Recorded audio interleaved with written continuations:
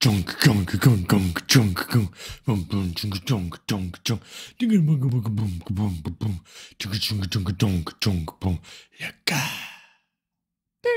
Hello everybody, John here with another fantastic edition of the Practical MDO series. Today we're talking about solving coupled systems. When you have a coupled system or an implicit system, you must use a solver to converge that system. We're going to show you how to recognize when you have a coupled or implicit system in your model, when you need a solver, and then I also have a few notes about how to identify coupling within OpenMDAO. This is just an introductory lecture to the idea of solving coupled or implicit systems, and there are so many different relevant topics that we could and should discuss. That being said, there are other lessons related to this that I highly encourage you to check out, and they'll be linked in the description below. This firmly has to do with the modeling portion of our Practical MDO course. Let's first focus on how to recognize when you need a solver. What is a coupled or implicit system, and what does this mean? I will share a few figures that come from Engineering Design Optimization by Martins and Ning, and I have a link in the description to a free PDF of the book with additional information. So here I will show you a few different representations of the same system.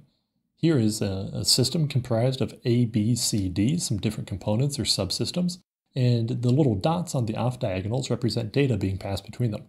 This is commonly known as a design structure matrix. We'll use a lot of extended design structure matrices or XDSMs throughout this course, but on the left here is just kind of the idea of a very simplistic design structure matrix. So A is passing info to B as well as D, B is passing info to C, and C is passing info to D.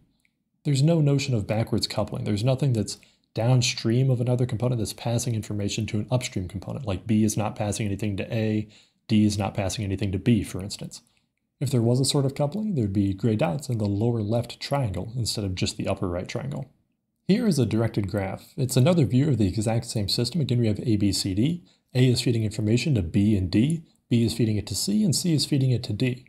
This shows the exact same system. For some people, they like kind of looking at the system in the design structure matrix. Other people are maybe more used to the directed graph. I know a lot of the machine learning community is looking at directed graphs. It's reminiscent of neural network diagrams a lot of the time. So maybe this is more helpful for you. And then on the right, we have the XDSM, or the Extended Design Structure Matrix.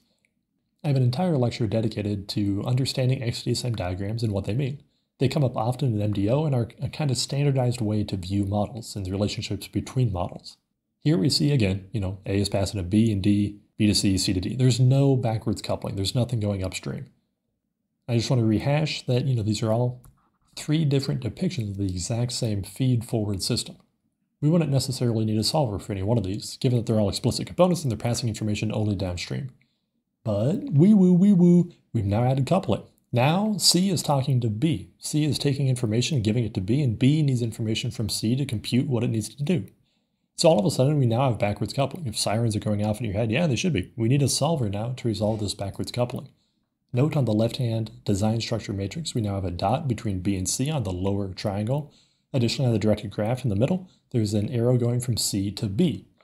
And of course, we already had the arrow going from B to C, so now we see, okay, there's two-way coupling. This kind of two-way coupling is very apparent in the directed graph. And then lastly, on the right, we have the XDSM, and we see that B is passing U sub B to C, and C is passing U sub C to B. Okay, so these all show the exact same system now. It's this feedback coupled system, and we would need a solver on something like this. I'm talking about subsystems that pass information both downstream and upstream of each other. Now these are all explicit components, but if we had even just one implicit component, we would also need a solver here. Please see the linked lecture about implicit versus explicit components to learn more about what the differences here are. For the purposes of this, just know that explicit is something where you can kind of write out an equation to solve for the outputs with respect to the inputs, whereas for an implicit system, you actually need a solver to obtain the state values for that system. Okay, so that was a quick look at how to recognize when you need a solver. What that means, when there's feedback coupling or an implicit system. Now let's solve a simple system by hand. Before I do this, I'll introduce a little bit more of the terminology here. This crops up in a few other lectures. But we could be talking about any system here where we're trying to get the residuals of the states, this x vector, to 0.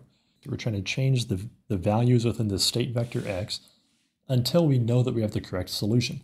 There are nonlinear and linear solvers, and there's a lecture that goes into much more detail about both of those. And here's a linear system.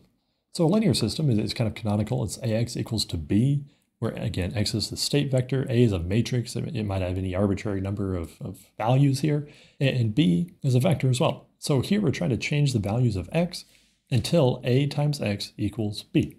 We can rearrange this and see that ax minus b needs to equal 0, and that is the same as our residual equation of x equal to 0.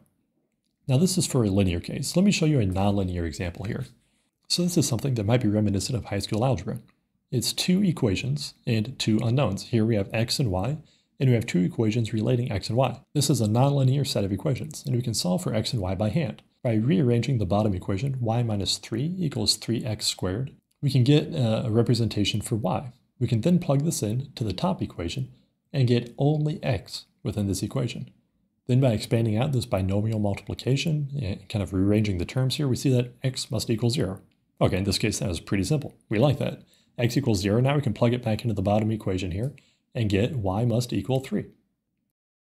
Okay, that's very straightforward. This is no problem. I'm showing you a nonlinear system and I'm telling you, hey, systems are tough to solve, but you just did it, no problem, algebraically on the screen.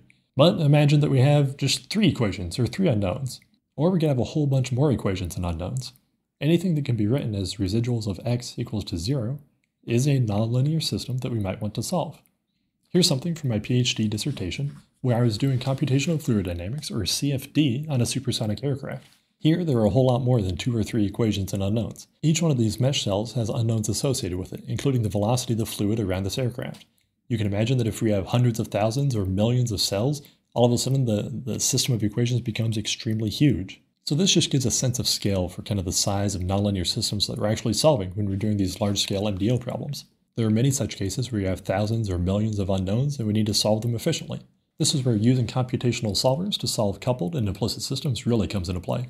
Lastly, I'll have some notes specific to OpenMDAO, and I'll also show a little bit of the accompanying Python notebook. I want to first highlight that in the command line terminal, there are a few different options that can really help you. The first is the OpenMDAO check command.